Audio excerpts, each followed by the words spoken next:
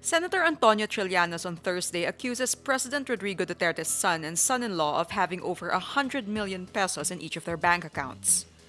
Trillanes says Davao City Vice Mayor Paolo Duterte, the president's eldest son, had more than 104 million pesos in his bank accounts as of November 2015. The Davao City Vice Mayor initially refused to answer when Trillanes asked him to confirm if the alleged bank account was his. He then invoked his right against self-incrimination. Trillanes also says Manassas Carpio, Davao City Mayor Sara Duterte's husband, had more than 121 million pesos in his bank accounts. Carpio denies any knowledge of the bank accounts brought up by Trillanes. The younger Duterte and Carpio both refused to sign bank waivers to open their alleged bank accounts.